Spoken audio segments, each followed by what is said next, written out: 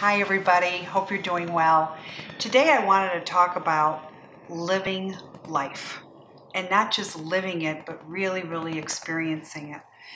I have done thousands of readings and each reading is heartfelt and it's always meaningful. But the ones that always take a piece of me is when somebody loses a loved one and I actually can feel their pain. And I truly mean this. I am reminded every day of how precious life is. You know, I've been married for, well, let's see, I've been with him for 32 years, my husband. And, I always knew how much I love him and how much I appreciate him. But it's interesting. When you do these type of stories and you see other people's sadness, it puts everything in such a bigger perspective.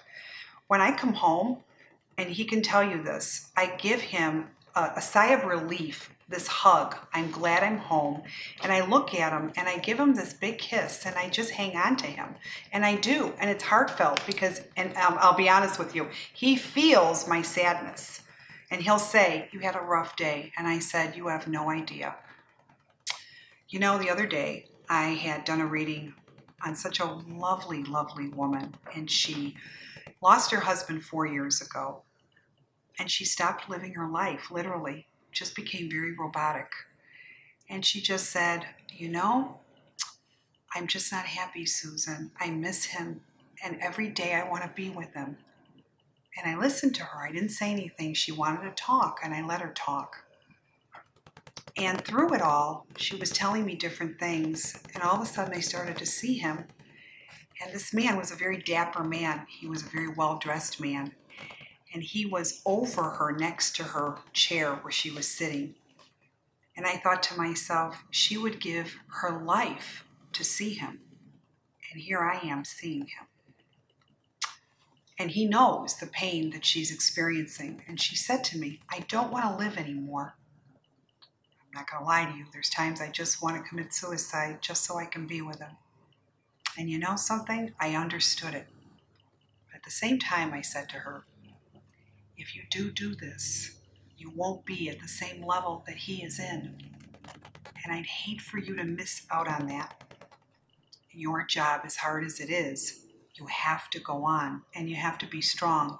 You have a daughter, you have grandchildren. And one of her grandchildren was going through a tough time when she lost her grandfather. I said, in some strange way, this is your way of leading the family again through this tragedy. So I think that's your purpose right now.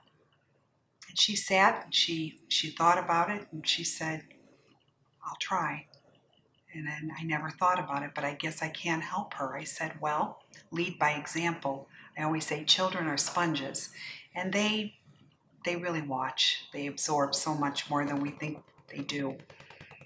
But when I mean live your best life, that old saying, don't take anything for granted, well, it is true.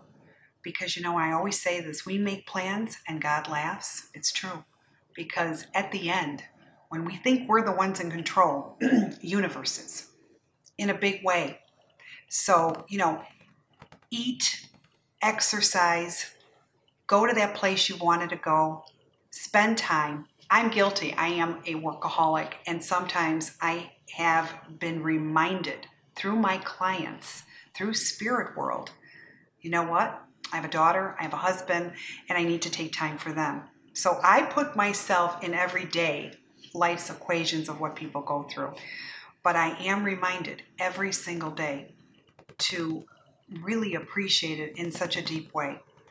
Don't take those things for granted because, so many times people are just living their lives robotically and they're missing out on the moments.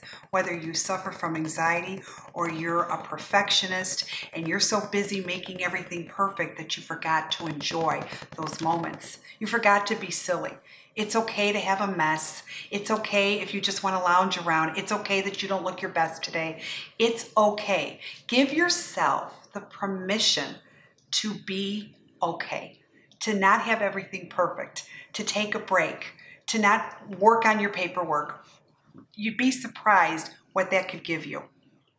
So I always thank my clients each and every day for helping me put so much more in perspective.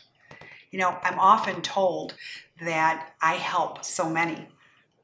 In truth, you help me in a big way. And the spirit world has taught me so much. And that's why I can relate these messages each and every week to you. So if there's a place you want to go to, if there's someone you want to call, whatever it is, do it. Don't wait. That's my message today. Okay?